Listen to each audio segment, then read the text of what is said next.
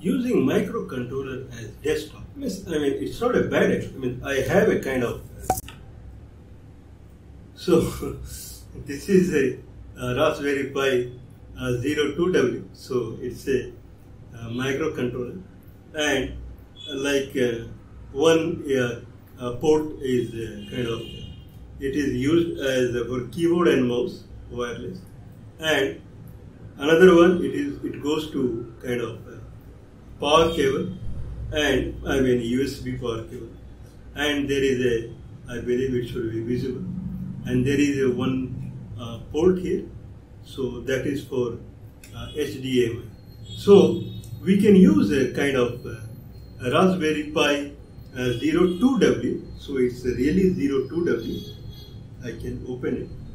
So it is Raspberry Pi 02W. So it's a microcontroller, and it is quad core. So since it is a quad core, it is kind of tempting to use as a desktop, and the limitation what it shows is it is a 512 MB RAM, so that is quite small. So it is different to, I have a Raspberry Pi 0. Okay, so this is the old microcontroller. So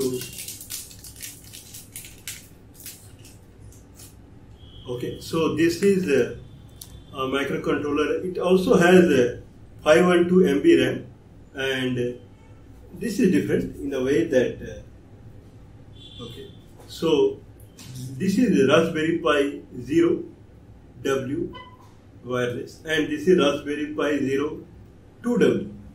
Okay, so the difference is that Raspberry Pi 0 is a single processor, probably around 1 GHz, and this is a 1 GHz, but it is quad core. So, but limitation is same. So both are 512 MB RAM.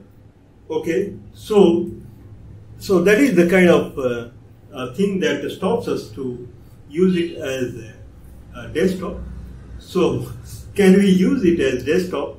So that is a full-fledged desktop. So it's not a trivial desktop. It's a full-fledged desktop. So we can use it. So idea is that, but how?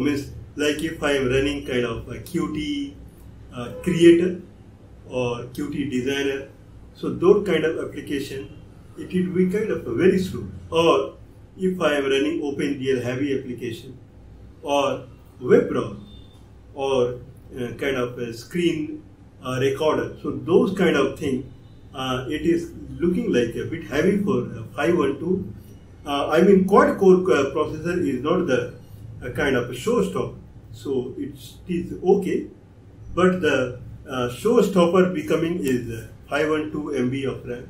So how we can increase the RAM from 512 MB so that we shall be able to use it as desktop? So that is the question. Now for the 512 MB RAM, so I think there is no provision here that we can. So this is Raspberry Pi. Better to show like it's open. So there is no provision that in any Raspberry Pi we can go and. So this is black one is the processor. So black one is the processor. Okay, and there would be somewhere, I believe, the memory. So the RAM. So RAM is 512.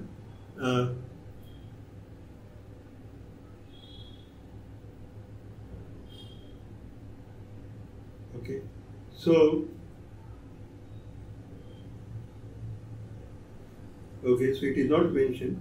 So RAM is 512 MB. So how we can increase? If I can't increase through hardware, then how it's possible to increase the RAM? Okay, so there is something called a swap space.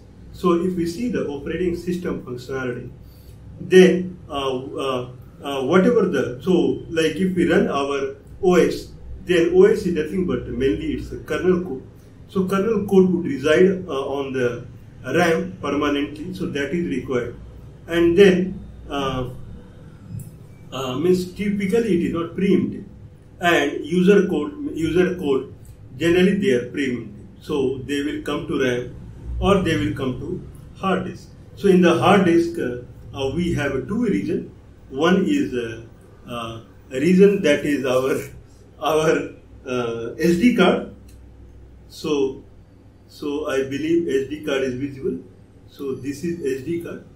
So this is the place where kind of the program that is running, that code is there. So it will kind of do kind of swapping. So from the memory to the RAM, it would do kind of a to and fro. So that is the concept, but still it keeps a swap area where exact mapping, so we can call it as a RAM cache. So exact mapping from the RAM to cache we can do, means to the swap area we can do. So swapping to and fro in a kind of a chunk of big memory is possible. So it is kind of a structured data we can make to and fro rather than byte-wise what we receive from the main memory. So then it would be faster. So Raspberry Pi Bullseye is the OS that we will use. So it provides a kind of swap space on it creates swap space on the hard disk, and that is 100 MB. So 512 MB is the RAM. So we can grow it by kind of 2 GB.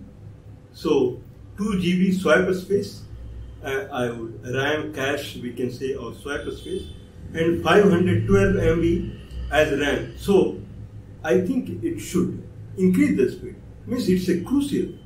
I mean, anyone would find increasing the swap area on the internet. So it's many articles are available where we can increase the swap area, but it is kind of hit, means it is crossing a bottleneck. Means if you increase the swap area from the 100 MB that is the default to kind of 500 MB or 1 GB or 2 GB that is the maximum, it enhances the speed drastically. Okay, so drastically. So if we are able to enhance the speed drastically, then we can really use the great Raspberry Pi 2W as desktop.